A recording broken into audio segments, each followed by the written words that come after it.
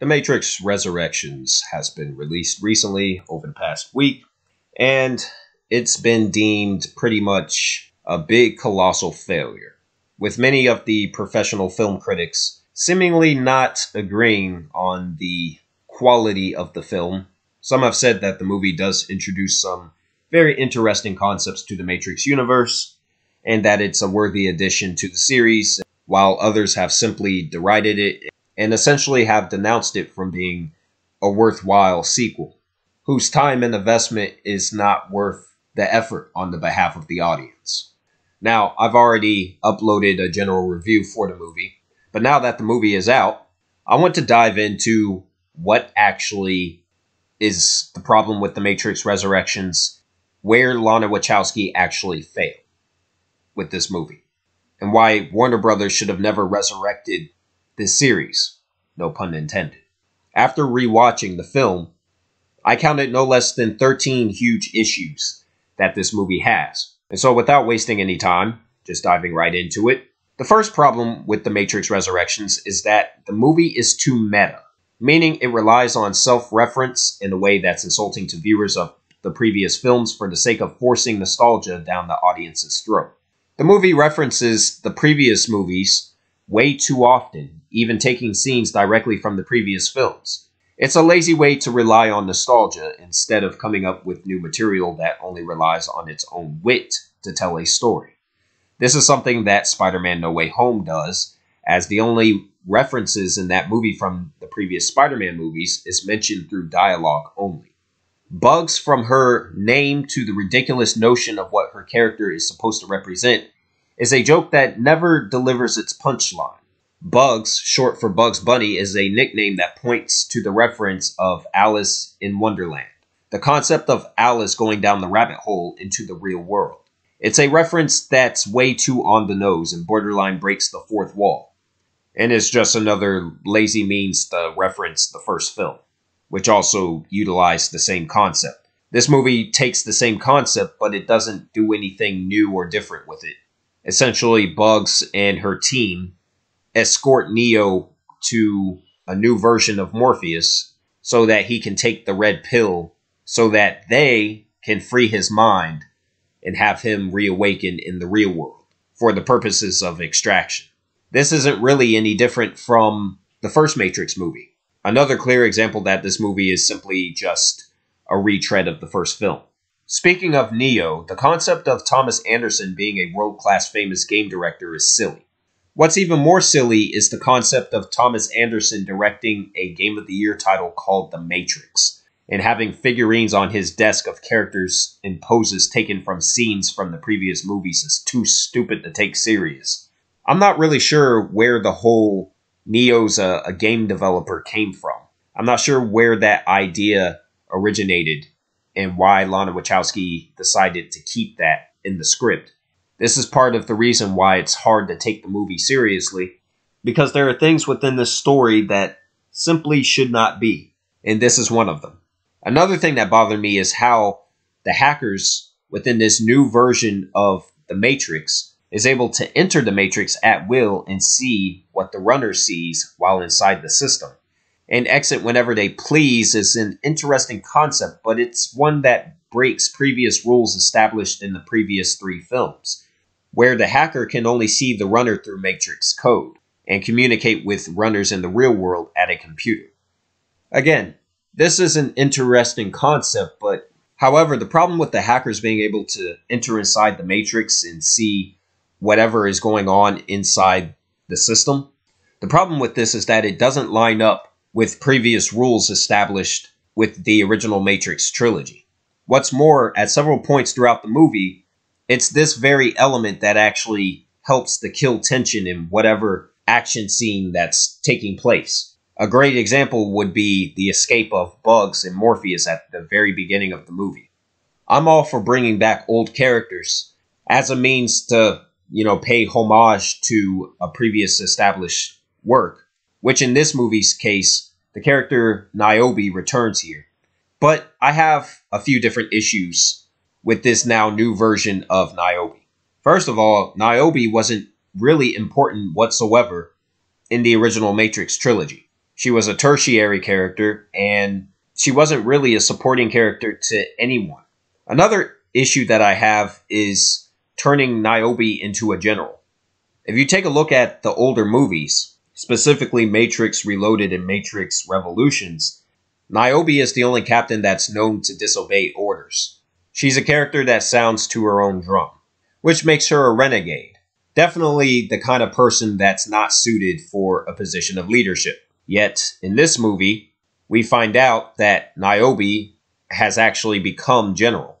Another issue that I had with Niobe is that aging her is a particularly strange decision, as it brings a very small tertiary character back from the original trilogy. But what's even more strange is this concept of a 60-year gap between Matrix Revolutions and this new movie. The fact that this concept of a purge and installation of a new version of the Matrix just creates a laundry list of different inconsistencies with the story.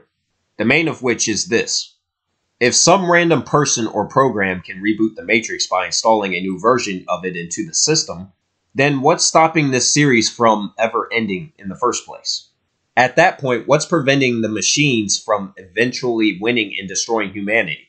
An even bigger issue, going back to Niobe, is the fact that she seems to have no control over certain captains, like Bugs and her crew, for example, whom she doesn't even try to stop them leaving Io on their mission to liberate Trinity from the Matrix.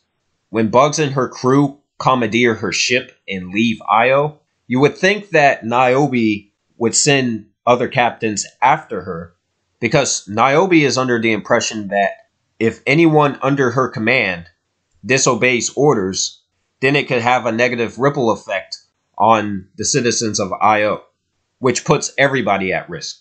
Something that Niobe actually verbally explains in the movie. Yet she contradicts herself when she allows Bugs and her crew to leave, complete with a stolen ship that doesn't even belong to them. And if that wasn't bad enough, then there's the scene with the Merovingian, which is one of the worst cameos I've seen in recent cinema. It's something that's truly completely random and unnecessary. This character was only inserted to have another weird nod to the original films, but it's ultimately not important to the story at large. The Merovingian didn't need to be in this movie, and had no business being anywhere in the story. I'm not even going to speak on the atrocious dialogue that they gave him. Something that was quite strange with this is the special effects. Some of the special effects, such as the actor Jonathan Groff, who plays Agent Smith in this movie, performing bullet time in order to dodge bullets, looks extremely silly, and that's probably due to the effect that likely the movie was mishandled during post-production. It comes off as very unfinished and just goofy looking, like he's dancing. Speaking of Jonathan Groff, Smith is another character that's ruined from the original trilogy, as he doesn't have a purpose like he did in the original movie or its two sequels. The Smith in this movie is just some random program that pops up at a moment's notice to provide some weak dialogue with an action sequence to complement it. Why he still has beef with Neo doesn't make much sense at this point given how long it's been. In fact, bringing back Smith at all was a strange choice that should have been avoided completely, especially considering that the character was destroyed at the end of Matrix Revolutions. Oh, but it gets worse from there. Because this movie is riding nostalgia so heavily, of course they couldn't help themselves but to bring back yet another character from the original Matrix trilogy.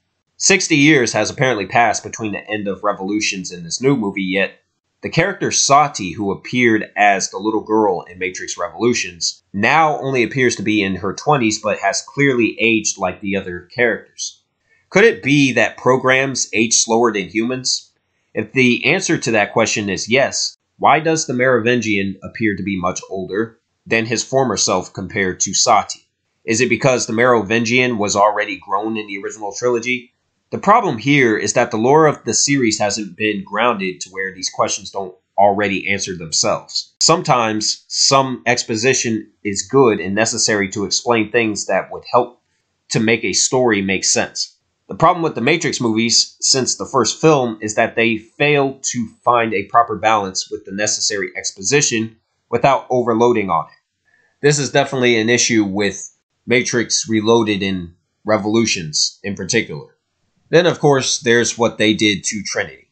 Neo on the power scale is downgraded considerably at the end of this movie on purpose in order to give Trinity a push.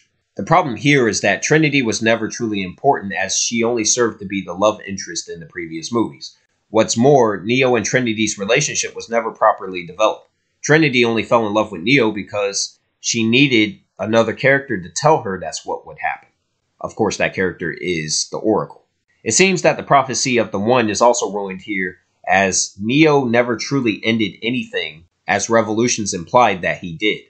This switch with Trinity, along with the very existence of this movie, accomplishes only one thing, and that's the fact that the original Matrix trilogy was a complete waste of time in the first place. The original 3 movies were about Neo becoming the one to fulfill a prophecy that would save humanity from extinction from its own creation, from machines. This movie says, fuck all that. Let's reboot this and start over. What this movie does with Trinity simply falls in line with other recent female characters in Hollywood and Hollywood's attempt to force gender diversity into main roles. It didn't work with other similar characters like Rey from Star Wars or the terrible female-led Ghostbusters reboot that failed to connect with audiences, and it doesn't work here. And it doesn't work because it's forced. Besides Trinity, the biggest problem with The Matrix Resurrections is the character known as the Analyst, which is played by Neil Patrick Harris. The Analyst is another big problem, as the reason this character chooses to reboot the system isn't really discussed, nor does the film go into too many details surrounding the resurrection of Neo and Trinity, which doesn't truly make sense to begin with. The father of the character Sati from The Matrix Revolutions is explained to have created the resurrection pods that Neo and Trinity are placed within, but it still doesn't make much sense how they were magically brought back to life or what the Analyst truly wants in the first place, which seems to be nothing but a world of control. In retrospect, the Analyst's version of the Matrix is not really any different than the original version of the Matrix. If the movie wasn't bad enough, the producers or Lana Wachowski or both decided to use a female rendition of Rage Against the Machine's classic Wake Up, which was used at the end of the first Matrix film. This backs up the idea that the movie is truly nothing more than a simple-minded reboot of the first film. One that's far worse, overly convoluted, and frustratingly too meta for its own good. It all adds up to nothing more than nonsensical feminist propaganda, which lines up with the now female-inspired ideas from Lana Wachowski. The Matrix Resurrections is just another in a long line of films inspired by classics that Hollywood has brought back, only to make a cheap dollar off the dumb masses. If a good number of the comments I received on my Matrix Resurrections video is anything to go by, many people have deep adoration and passion for the original Matrix, but have become blinded by its greatness.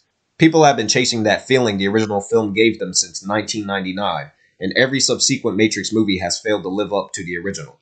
Therefore, it doesn't matter if Resurrections was made 10 years ago, 15 years ago, or 20 years ago, it still would have failed regardless because the Wachowskis are truly one-hit wonder directors whose storytelling chops are completely below average. This movie is another example that just because you can bring back an old property doesn't mean that you should. Instead of chasing old glory, Hollywood once again has been proven wrong. What modern Hollywood producers should do is hire new writers and new producers to produce new material that's not based on books or previous movies that are decades old. In other words, new material. But of course, that's not considered to be profitable in the modern film industry, is it?